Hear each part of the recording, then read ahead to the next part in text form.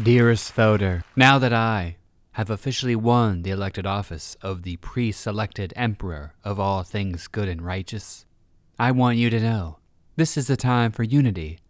We are a broken nation. So I'm gonna fix us right up with some hot glue and mango salsa. My sexy friends, I'm going to ask you to join me, heal with me, and unite. Maybe even heal with me in private with no clothes on. Get that booty in here. This is not the time for violence. That's only on weekends at around 5 p.m. or so. My website has the full schedule online. Take to social media.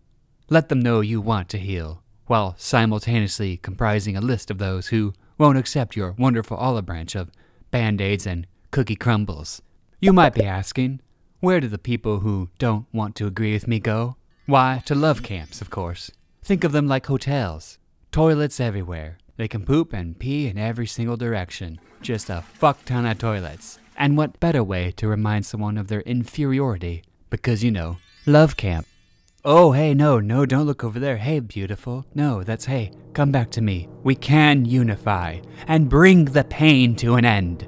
Unless, of course, the other side incurs some sort of victory, which in case, the time for healing and unity will be replaced by a giant laser on the moon that will fire directly into their mouths, melting their insides, and then turning their shit into gold. And we will harvest it and bring it to Denny's or IHOP, where it will be melted down and woven into the tables of the Denny's market of the IHOP.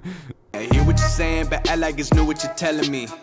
I'm curious, George. I hop in the Porsche, 5 and a horse. I'm ready for war. I'm coming for throats to turn to a ghost. I need to know everything.